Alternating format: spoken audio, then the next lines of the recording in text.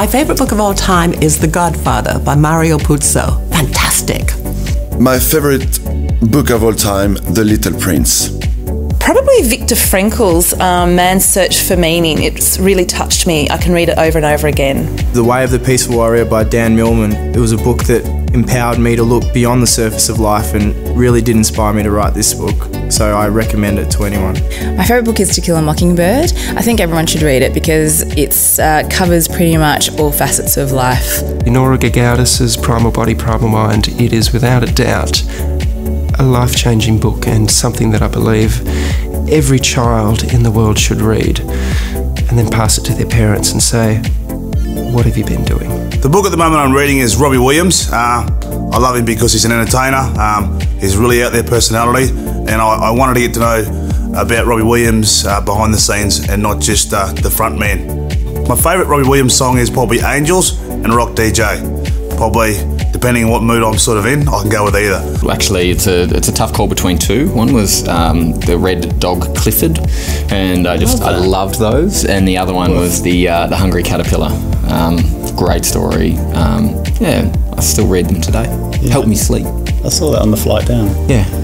Any of the Roald Dahl canon, but the one that I actually read till it fell apart was Italian Folk Tales by Italo Calvino, because he always had really sassy princesses that were beating the boys, the princes and the kings at their own game, and it was probably the first time I'd actually understood satire, and yeah, just so clever and wonderful. I had a few. One was Maurice Sendak's Where the Wild Things Are, because I loved that the boy in the book, befriended the monsters.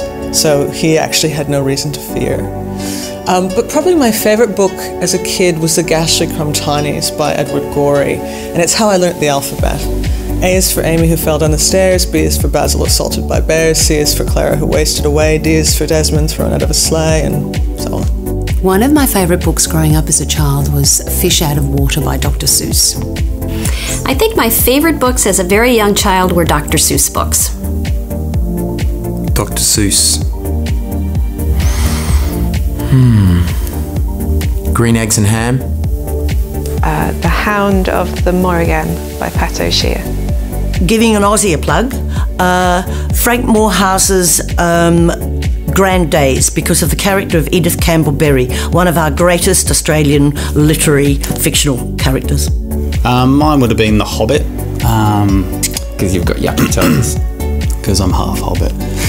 Yeah, just a fascinating story, lots of characters, really puts you in another world, so yeah, that was my favourite book growing up. The book I'd recommend is Michael Hussey, Underneath the Southern Cross.